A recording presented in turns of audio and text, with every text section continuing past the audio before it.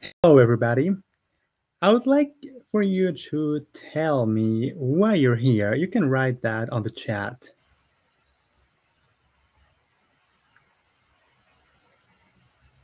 While you do that, I will start sharing my screen so that we can start.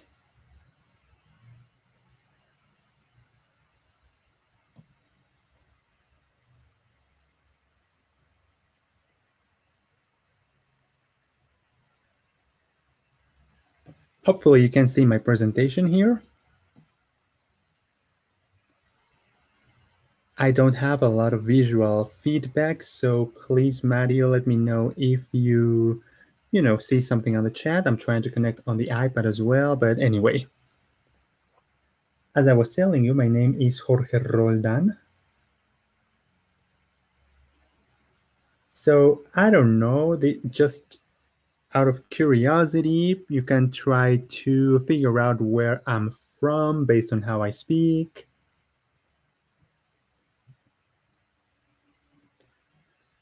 So that's gonna be, like a mystery, if you will. What is it that I do, where I'm from? If you want to find out more about that, you can let me know later. I have planned for a couple of things here.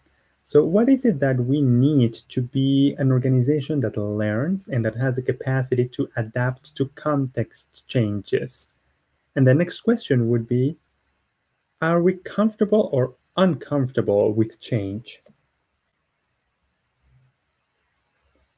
So what is the first thing you think of with this question? Are you comfortable or uncomfortable? You can write that on the chat.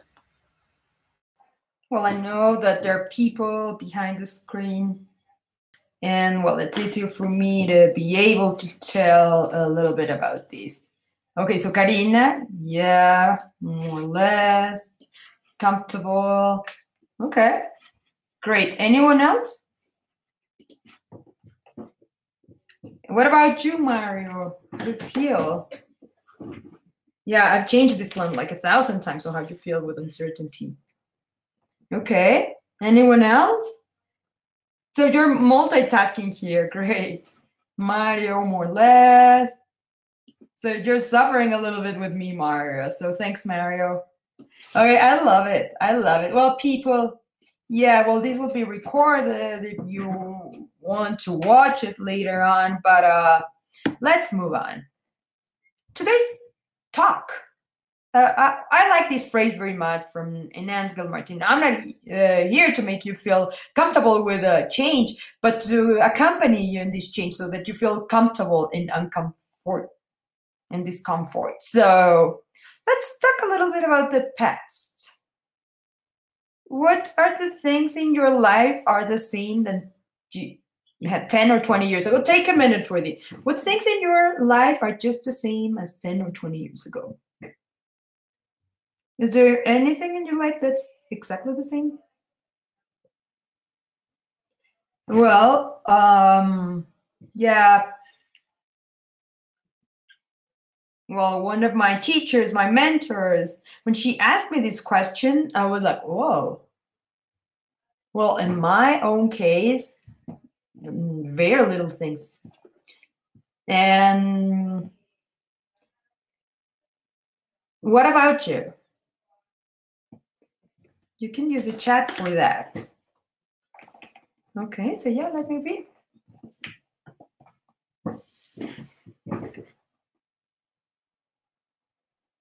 Is there anyone here that says like anything has changed in my life? Weird. We don't have the same DNA. Almost anything's the same. That's crazy. A lot of water has flown through the bridge, under the bridge. Lots of changes. Just think about the last year. The world was very, very different. That's crazy, isn't it? Okay, so now I'd like to keep thinking on changes, but now let's add a component, emotion. Those changes that you decided and other changes that were imposed by others, or changes that were brought by life. For example, I moved my country where I live, and not once but twice. I selected this and things happened to me. But then well, things happen in my belly when I have to go through changes imposed by others. And the changes that I had with life through the pandemic, well, I like seeing the glass. We sometimes see it empty, but I like seeing it a little bit fuller. I'm a little bit of an optimistic, but there are a lot of emotions that come with changes. And well, that's interesting to acknowledge all that, to record them. Marshall Rosenberg, empathic communication and nonviolent communication, speaks about the needs. Before being satisfied, they have to be seen. So we have to identify which are the emotions and which are the needs that are covered or satisfied, or needs that are not met. That is a lot. So it is okay to have emotions, all the emotions that we go through with changes. In change, we can go to denial, frustration, depression. We can go through many different emotions until we analyze them better. And we're going to talk a little bit about this in this conversation. And well, this curve might be a simple model or reduce of everything that happens to us.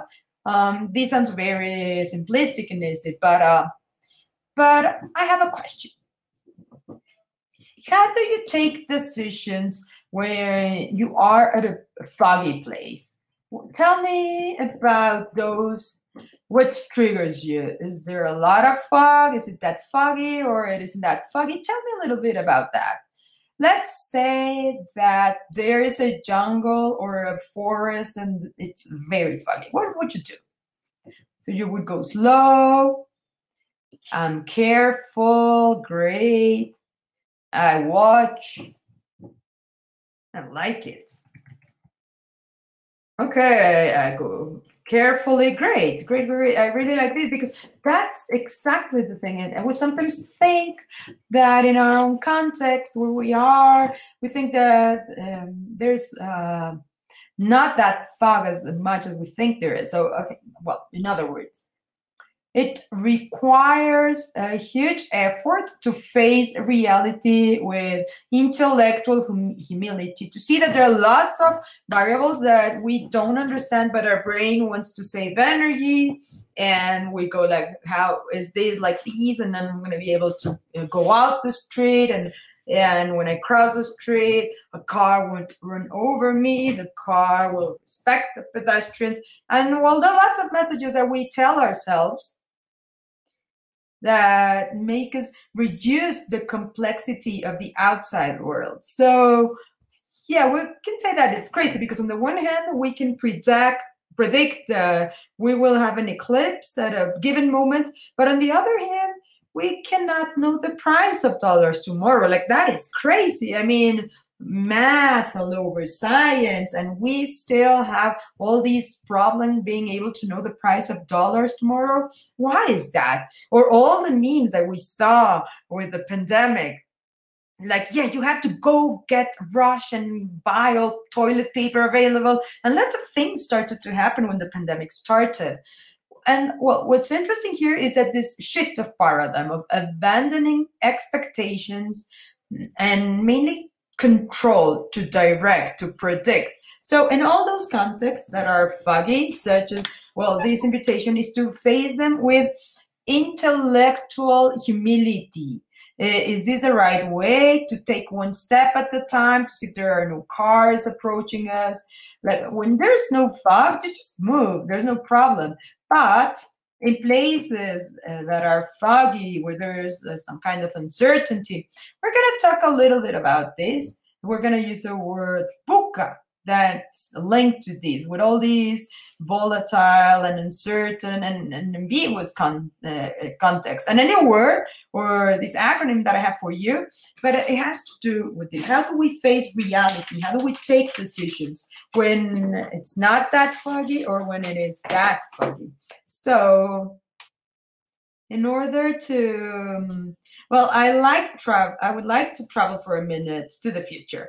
We've already spoken about the past, and now let's stop for a minute. And if we think about the world in 10 or 20 years, for the ones here with children, so how do you see the world when they are our age? And well, I love movies. I love all these futuristic movies. I'm thinking about, I don't know, not just Back to the Future, but I'm thinking about this other movie, Mr. Robot, Black Mirror, all these different series that tell these stories that seem not to be believable, but some other crazy things. So how do you see that future? What do you imagine in the future? Are we going to keep using these devices? Is it going to be like the movies that you see, like all the holograms and things? Well, I have two things that I want to share with you, things that are happening already.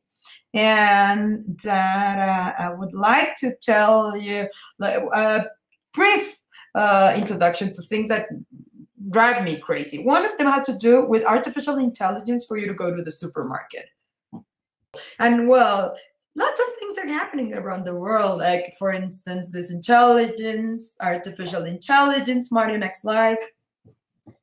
Or there is this other example, the sensor revolution.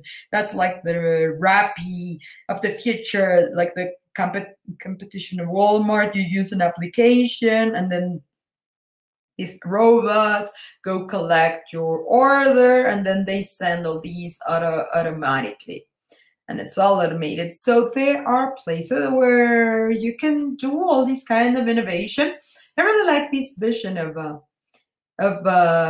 centaurs that like Santiago Bilinkis and the machine and man, how to take advantage of that potential.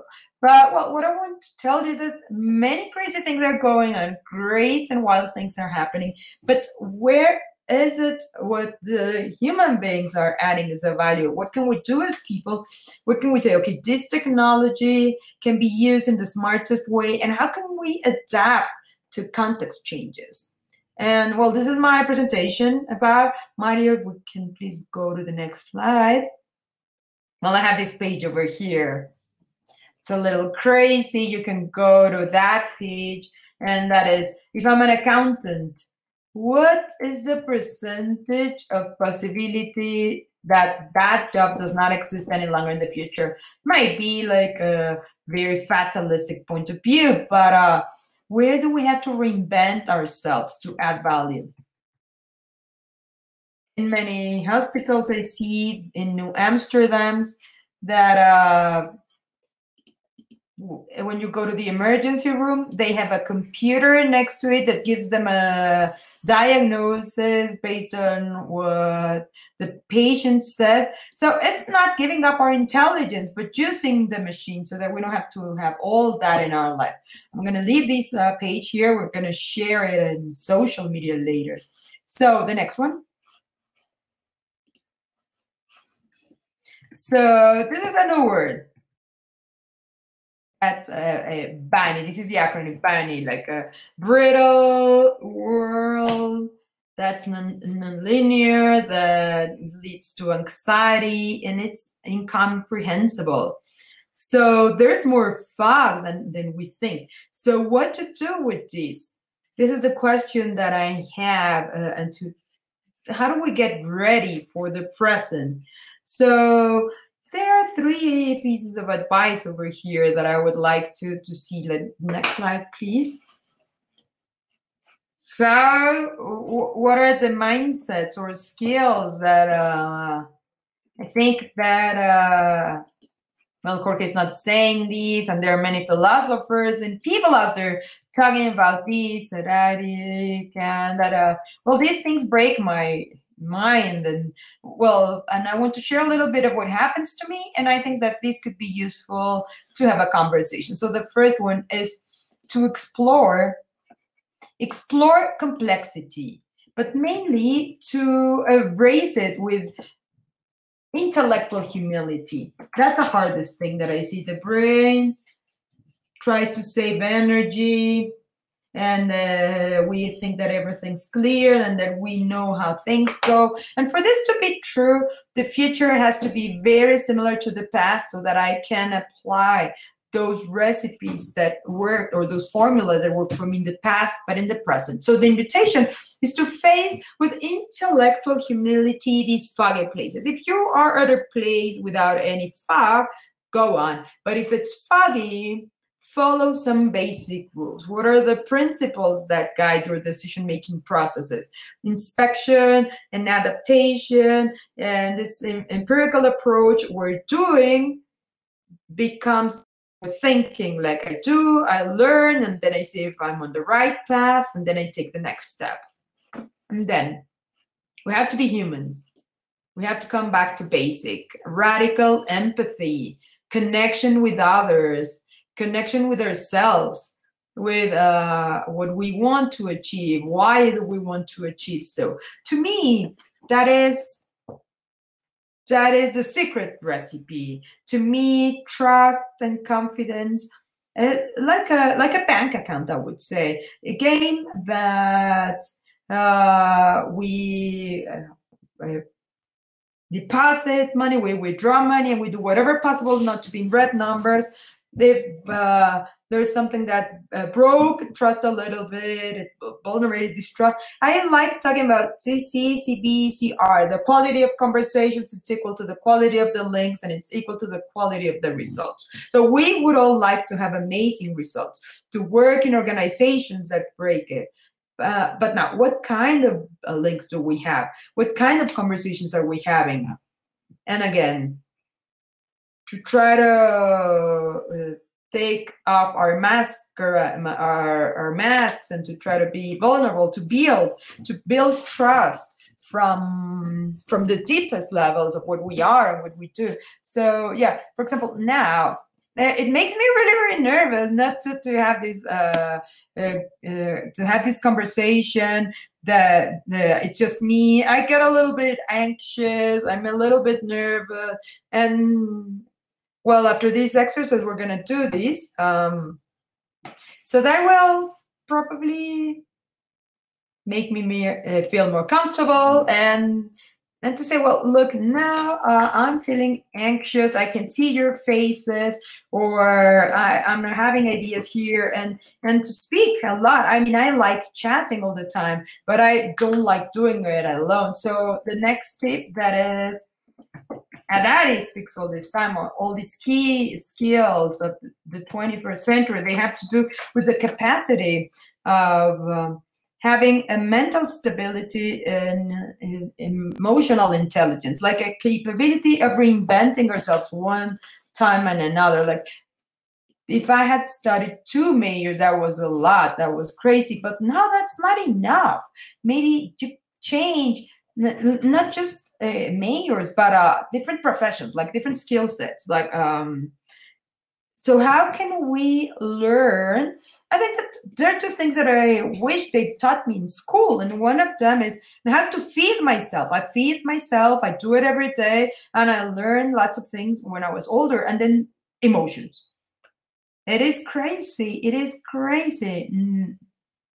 Knowledge is easier to, the other type of knowledge, like software or about physics, or about many other things that are also very fun, but I learned that late, and hopefully the future generations can keep working on this. And well, the 4th thing in this late, it has to be ninjas, learning ninjas. Perfect. And sometimes there's a TED Talk that I like very much by Eduardo Brizueño. It's how to go from the performance area to learning. We want to be good in what we do because, well, I've already went to college. I mean, that the stage of learning is back. But now I have to be very good in stuff. But all the time we're learning. And mainly those things where we're beginners, where it's hard for us. We wish that the learning curve was faster. We have a rule at work that is the 60 working hours to work top 120 hours, and to have 40 hours dedicated to learning, to participate in communities. If we don't have space for that, if we don't take space to learn, for learning, for participating in communities, to learn new ways of seeing things, it would be very difficult for us to improve. Okay, very nice. Yeah. So these are a big piece of advice that we have to face this future, and this present.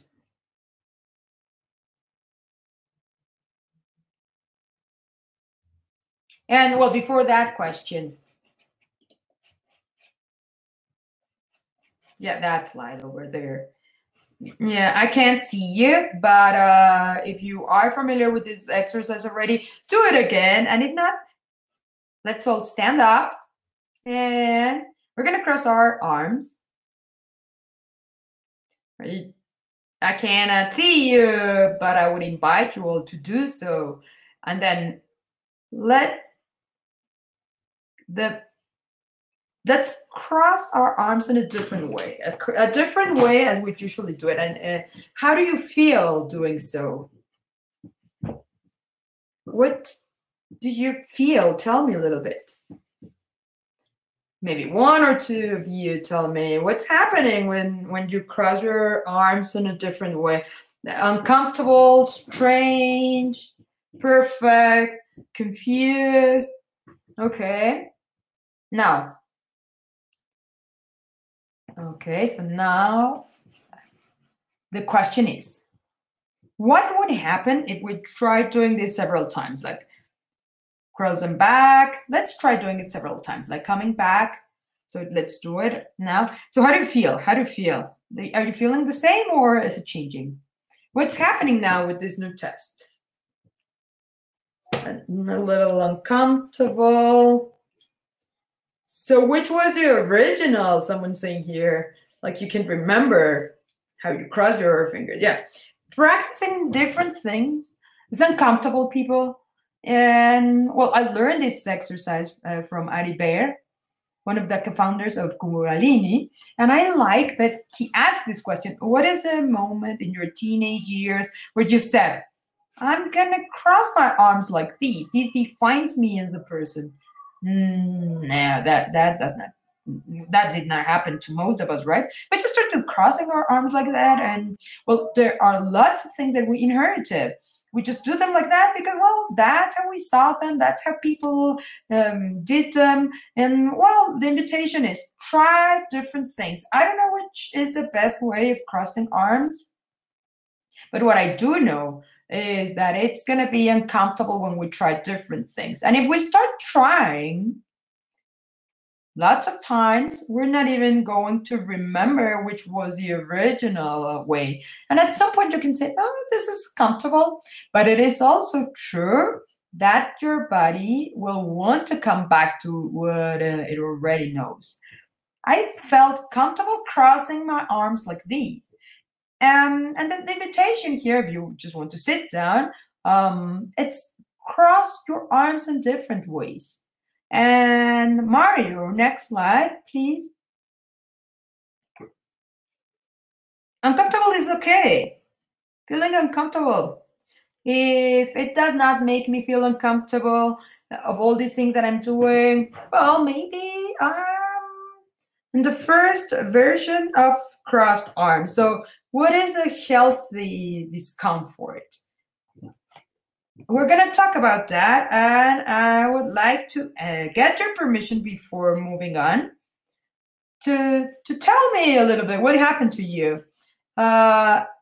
If you are people that have never done this before, that would be even better. So yeah, if you can join me here at the stage, who wants to join me at the stage? So open cameras, microphones. So what's happening here?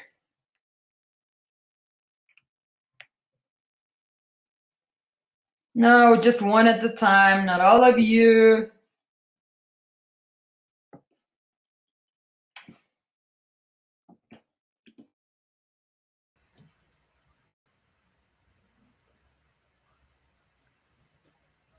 Come on, come talk for a little bit. Mario, is there anything specifically we have to do so that they can participate? Yes. They have to click on that blue button that says Ask to share audio and video.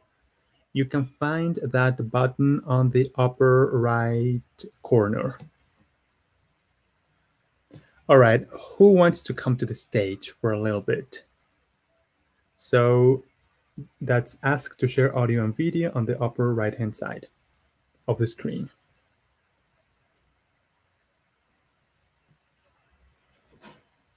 All right, just 1 minute. Let's see if someone wants to join us and we can have a little conversation about this.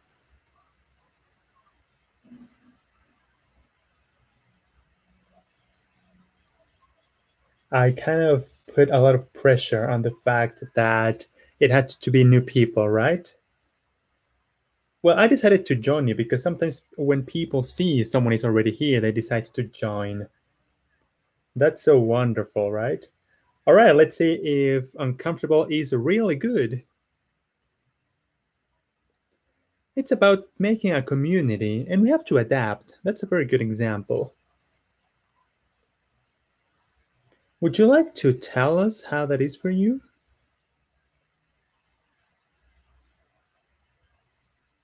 How about you, Janina? Well, that phrase, uncomfortable is good, I had a problem with it at first, right? I was like, uncomfortable is not good. And then I realized that if it's always uncomfortable, then maybe it's not good. But if there is some part that is uncomfortable, and then that will make you know something you didn't know, for example, that's really good. So I like to make a note here. It's like, okay, if you're always uncomfortable, then it's like, okay, a red flag, right? You need to do something about it, because if everything in my life is uncomfortable, for example, then that's a problem, right?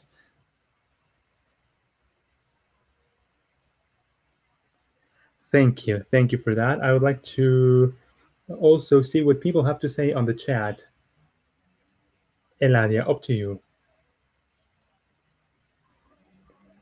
I was kind of worried, so to speak. I am afraid of being comfortable, you know? We're always talking about the comfort zone and trying to leave our comfort zone. And I'm always trying to learn many things all the time.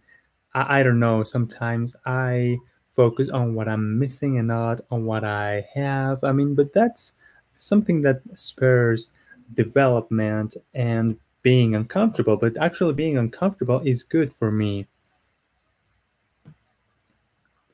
So I think that's a good opportunity for me. But we have to find that, line. When is it that you have to be comfortable with things? When is it that it's okay to have that discomfort, and then you can just go back and reflect on that? That's how I see it. I love that. And now we have Isabel, who also would like to share. Hello everybody. I do apologize because there is a lot of noise at home, but hopefully you will be able to listen to what I have to say. Thank you for your talk. I really enjoyed it. I think that this is something we have to learn to live with, right? That being uncomfortable, you have to adapt to that. And sometimes you adapt easily, and that's not a problem. But sometimes that discomfort is more constant, it's more present, and you have to find strategies so that you don't feel as uncomfortable. Now, let's talk about this. What is a healthy situation of discomfort? What is the tension that's enough with time so that I don't break my back? So if I did this every single Monday, if I have a happy conversation like this, would probably get some millimeters or let me give you this other example that maybe has to do with this. Let's say that I want to get I don't know, like weightlifting, and I'm in a hurry to make my biceps grow, and then I got the one of 20 kilos, and then I'm very enthusiastic, and I want, because I want to make my biceps grow, so then I hurt my arm, and I break it, and I never go back to the gym again. Or I get the one of 1 kilo, and then I go, and I don't see any changes. So what is the right weight? Would it be 5 or 6 kilos that my arm can carry? So then I can start with 10 after rehearsing for a long time. But the healthy discomfort is, you know it yourself. You know that. Like, there are no right recipes for that. So the invitation, not even what I think. We have to see, we have to check, we have to test.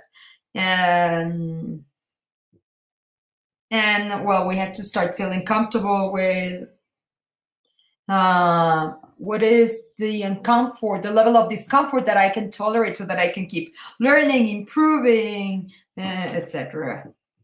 That is what I think. Now that you're here, what happened to you with this idea, with this concept? So this is what they're telling us, you know, to have that parameter of discomfort. I think that's a good criterion. All right, now we have Maribel. That's a similar name, right? What do you think, Maribel?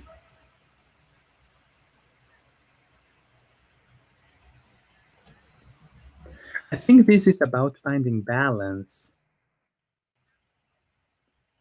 I think this is about finding a balance between what we are used to and the changes that take place, and that sort of discomfort that we feel is part of what we're looking for.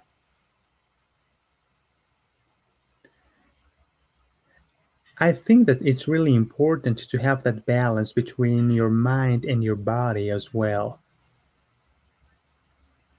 At the end of the day, if we do that, then the new situations that we live, especially in this context we are living, will allow us to adapt. And so if we feel uncomfortable, well, at least we will tolerate that better. So that's what I work on. I try to find that mind-body balance. I think that's fantastic. Maribel, I love what you're saying.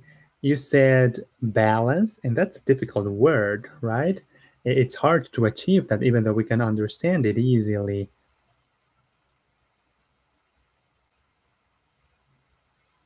Now, I would like to tell you a bit more about how to plan differently. Is that okay? You can stay here on stage if you want to. You know, it's actually soothing to see faces, so if that's okay, you can stay. All right, thank you. All right, let's move on to the next slide.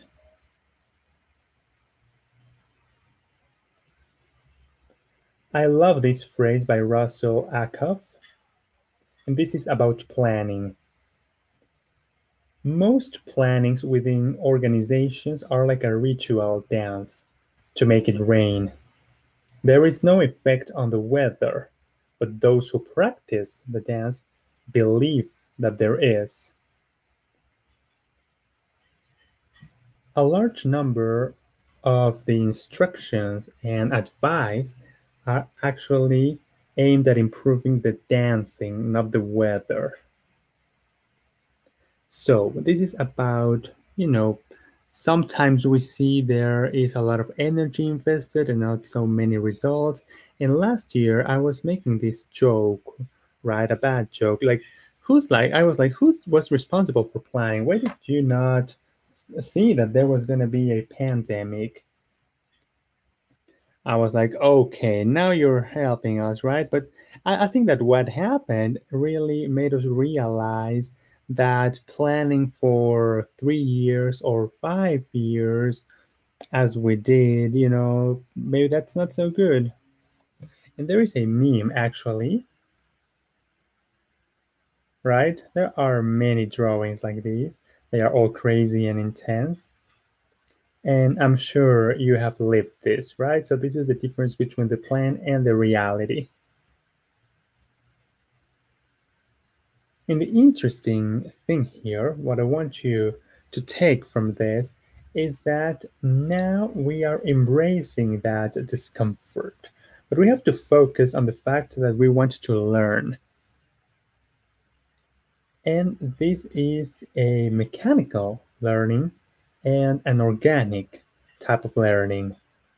So when it's mechanical, we realize that, there was a plan and then it was not going well, but it was too late because many things had been invested in it, time, money, resources, effort, love. And I like to say this in French. Hopefully that's okay with you. Pardon my French, but if you want to do something, I mean, you have to choose. You want to do something right, or you want to do something fast, but maybe mess it up. I like to talk about the difference between a regular GPS and Waze. Waze is learning all the time. It tells you, okay, so this street is closed, but if you want to get to this destination, then you can go this way, right? So this is like telling you, okay, don't follow the original plan that I gave you. Let's do this. So this is the difference between being plan-driven and feedback-driven. All right, let's move on. We still have 10 minutes, only 10 minutes. Maybe this is going to be it because there is a lot of information. There's a lot of information about being feedback-driven and being plan-driven. We will, of course, share these slides with you, but I would like to have a different type of decision-making, not so centralized, Is it like just one pair of hands, or is it several pairs of hands that are doing this? Let's move on to slide number 32. All right, so let's think of a team. This is Henry Meaver. He drew this. I love him. So if it's a team, it's still possible, but if it's several teams, then things can get complicated. And we don't want, sometimes this happens, right? You need to cross a river, and some people are building a bridge and some people are building a tunnel. And you realize sometimes too late that this is the situation. And now we have this following phrase. It's really important that what is really important is really important. Right? Like in this case, the important thing was to cross the river. So we have two different lines, autonomy and alignment. If there is law or autonomy, like on the lower left part of this quadrant, that's more like just following something that someone said at some point, which maybe made sense then, but it doesn't necessarily make sense now. Or you can have good alignment but low autonomy, like when your boss is telling you, okay, you have to do this. It doesn't matter if you're talented and intelligent, just do this. And that's not very fun for human beings because we like to choose. We like to contribute our talent, our creativity. There is another scenario. It's more like we're all hippies. High autonomy but low alignment. So that would be on the lower right-hand side. It's like, well, we have to cross the river. And someone else is like, well, yeah, hopefully we can do that. But if we have high autonomy and high alignment, once again, we go back to what is important. What is the problem that we want to solve? and what can we do to face that problem. And now, this following slide is showing us a question that you can ask in your organizations. What is our criterion for success? We support many organizations, and the criteria that they use for success is like doing things, right? Like if you're busy, you're efficient, because they're like, oh, we're doing so many things. Like the agenda is full. I don't have time to eat. You can't imagine the number of things that we do. We have so many deliverables. Well, if that's a criterion for success, well, you have to reflect on that. You have to stop for a bit and try new things. I mean, if that's your case, then it will be very uncomfortable to do things different. It would be like a very heavy weight. So you're going to be like, no, we don't want to try that. However, if the criterion for success is like doing more with less, like for example, with 20% of the effort, having 80% of the impact and happy faces, well, that would be great. The interesting thing here is that we don't know what that 20% effort is that will create 80% of the outcome or impact. So we want to deliver value, but if we don't know exactly what is it that we have to do to deliver value, then well, I mean, we can use as an example our cell phones. We have over 100 apps, but maybe 4 or 5 have great value, and that's why we love our cell phones so much. I don't know, WhatsApp or Instagram or Facebook. It depends on each person.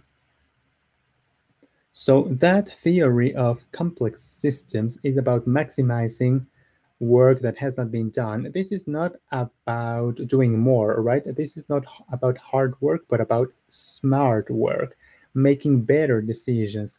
And that is smart discomfort, right? Being uncomfortable, but in a healthy way to achieve the same results with less effort, or even better results, but with less effort.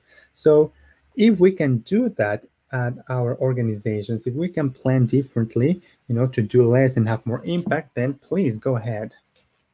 I've talked so much, but I would like to hear you, girls, or anyone else who would like to join. So tell us about this. What do you think about this?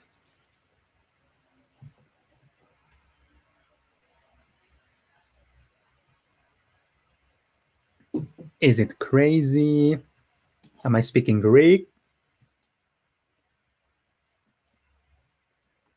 This rule, 80-20, has always made me think a lot about how efficient I am. I think that in my case, the ratio is kind of like the opposite. I don't know why.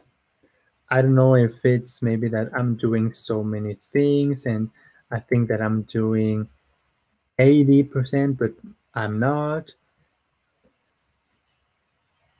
It's interesting because I know some people that have a very good structure and they are very effective making an impact by doing very clear things. And I see some people that do many things, but it looks as if their impact is not as significant. So I don't know. I think this is difficult to measure and follow up.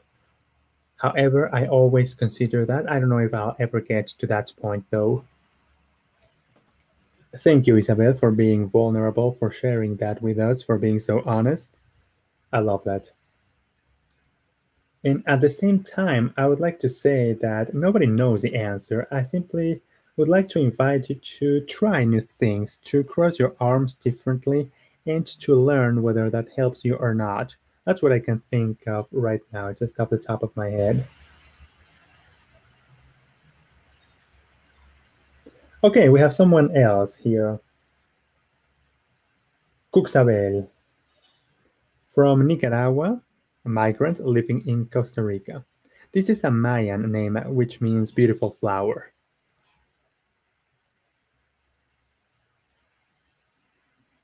Yes, that's what it means. Beautiful flower in Mayan. I am from Honduras.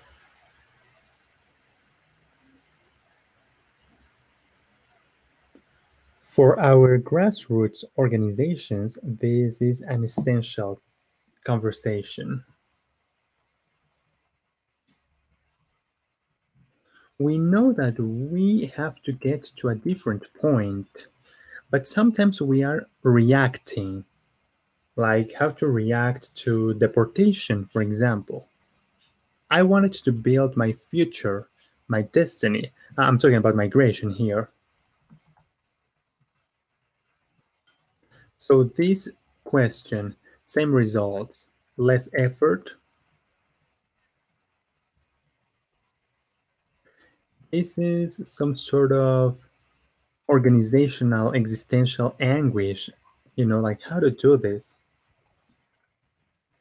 I think that we have gotten some very important pointers to share them with our groups, like what to invest in. Technology, maybe a small workshop, like how to connect communities when sometimes people don't even have access to, a way to top up their cell phones.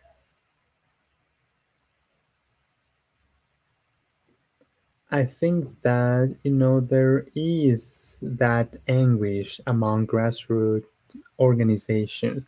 But this is really, really important for us because we can plan with more vision. Thank you, Cuxabel. Thank you for what you're saying. I love your name. And I don't know why you can't see me on the camera, but I would like for us to hug virtually.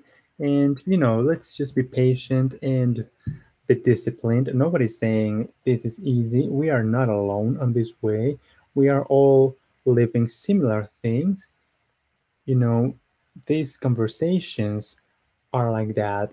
Let's have conversations with other organizations that are going through the same thing. Like, what are you doing? We don't have any more time, but please write on the chat, right? Imagine Men in Black.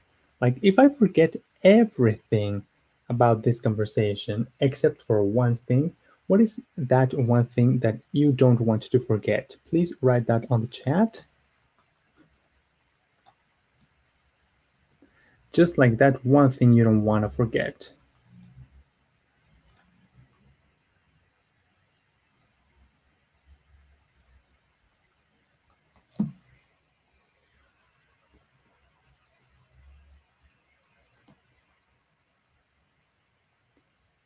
All right, so we are seeing here good discomfort that drives us. That's from Marinel. So Maribel, Mario, who else? Okay, who said this? Before needs are met, they have to be seen. Yes, that's key, and that's a beautiful practice. All right, we do apologize for the technical difficulties. Hopefully you got something valuable from this. The recording and the presentation will be available. I'm sure that Maddie will be taking care of that. Ellie, thank you for your support and your follow-up. And thank you, folks, for your attention. Thank you for being here, and have a wonderful afternoon. Thank you. Good afternoon. Thank you. You're very welcome. Bye.